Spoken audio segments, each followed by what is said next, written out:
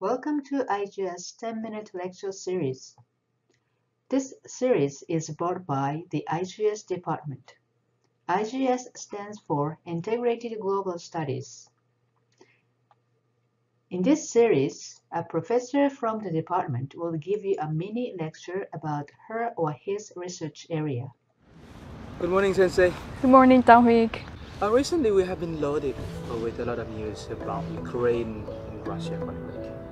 How can we understand this from the start? Okay, let's start with the legal aspect. We have important international norms such as non-use of force and non-interference with domestic affairs. So we are seeing the serious violations of these norms. If the situation is like what Russia claims, then the issue of serious violation of minority rights should be discussed at the Security Council of the United Nations. Well, the Security Council consists of two types of members, permanent members and non-permanent members. So when the issue is related to permanent members, because these members have veto, it's very difficult for the Security Council to act on the matter. Again, if, as Russia claims, it's a situation of situation like humanitarian intervention, then nowadays we have the concept of responsibility to protect. So again, the matter should be discussed at the Security Council. What are the consequences for both? If you talk about consequences. Okay, yeah.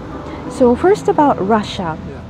There is international isolation, although there are a couple of countries which seems to support Russia. Economic problems, which is even expanding to the global scale.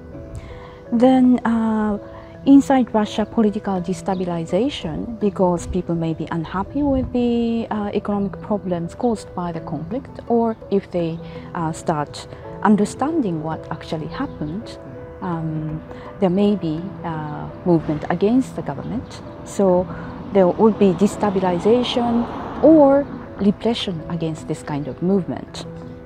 And also the increasing number of deaths of soldiers, as we are already seeing.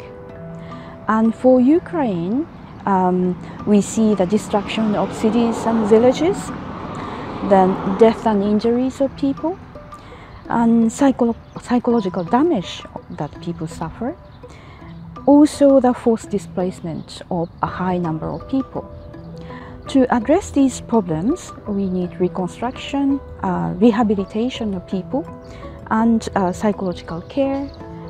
Also a kind of new community building, because usually all the people who are forced to leave may not return. So for immediate concerns, we need humanitarian assistance, which means food, water, shelter, and medicine. But nowadays, when we talk about humanitarian assistance, we include education, which is called education in emergencies. And how about the further consequences? After the conflict ended, usually we have further consequences. Is there any further consequences for this? Okay, so further consequences, I would talk about what happens in other places. So, for example, there is arguments for nuclear armament. Those who do not have nuclear weapons at the moment, they are considering that they may need nuclear weapons. So this is against the movement to ban nuclear weapons. Another thing is, because we see war images every day, I believe that people in conflict-affected countries and regions, their trauma is triggered again. So we have to ask, has the international community done everything it could do to prevent this conflict, particularly powerful countries? When the powerful does not listen to the weaker party, then the perception of the threat may lead to violence. You may wonder why I talk about the weaker party addressing Russia, but if you compare Russia and the NATO, Russia was the weaker party.